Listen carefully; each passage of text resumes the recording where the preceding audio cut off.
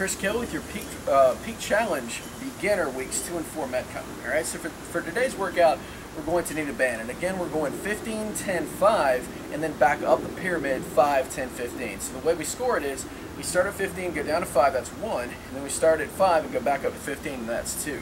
I want to know the amount of times you can get up and down that pyramid in a period of 10 minutes. All right, so our exercises are like this. I'm going to loop the band around my hands, pull back slightly. I'm looking 15 frog squats with a raise overhead. Okay, from here, once we get to that 15 number, and I'm just pulling back slightly on the band, just give me a little bit of tension in my arms, my back. We're going lateral squat, so I lunge to the side, so I kind of just lunge laterally into a squat, come together and pull. Lunge to the other side, come together and pull. For 10, our last one sucks, okay? You're not going to like this, but it is a variation on the sprawl. What we have is an inchworm sprawl. So the inchworm, I just crawl back 2 inches, come up, rise to my feet, come back, crawl backwards, come back, rise to my feet. Okay, and again, if that's hurting your back or crawling backwards is an issue for you, just do the standard sprawl, or I can just come down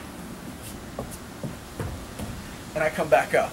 All right, and with that, you're actually going to do 10 sprawls because we go 15, 10, 5, and then immediately we go 5, 10, 15. So it's just we kind of double up on that one. But count your numbers, post in our forum. Enjoy today.